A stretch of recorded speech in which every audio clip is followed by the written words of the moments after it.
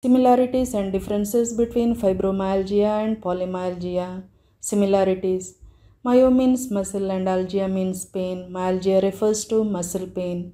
Both fibromyalgia and polymyalgia are more common in women than men.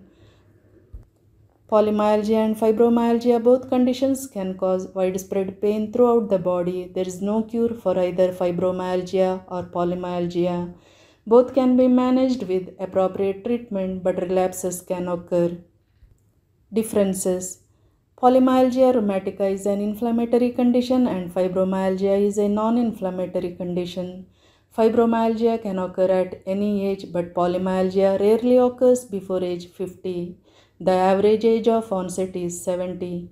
Fibromyalgia is chronic, often lasting a lifetime. Polymyalgia usually resolves itself within 2 years. The causes of the two conditions are different. Polymyalgia is considered to be an autoimmune disease, may be caused by a combination of genetics and environmental factors, especially infection, whereas fibromyalgia occurs because of the way that the brain and nerves perceive sensation. Diagnosis. No lab or diagnostic test exists that can accurately confirm fibromyalgia. Healthcare provider may try to first rule out conditions with similar symptoms through blood tests. Blood tests can usually diagnose polymyalgia. Most people with polymyalgia have elevated levels of inflammatory proteins in their blood. Symptoms. People with fibromyalgia often experience pain on both sides of the body, usually in 18 trigger points.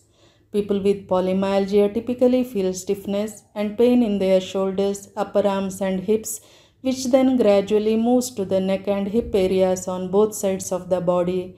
Stiffness is most noticeable in the morning or after resting.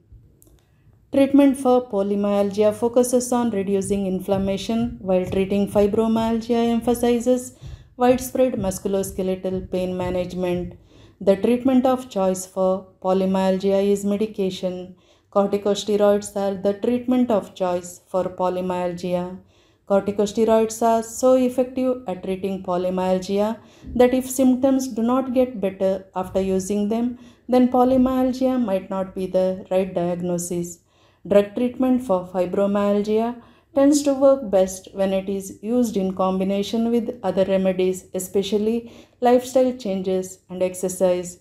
Your doctor may recommend over-the-counter options and antidepressant medications to manage pain and to help with sleep problems. Outlook. Fibromyalgia is a non-inflammatory condition caused by the nervous system that results in pain, fatigue, brain fog, and sleep problems. Polymyalgia is a inflammatory condition treatable by reducing the inflammation.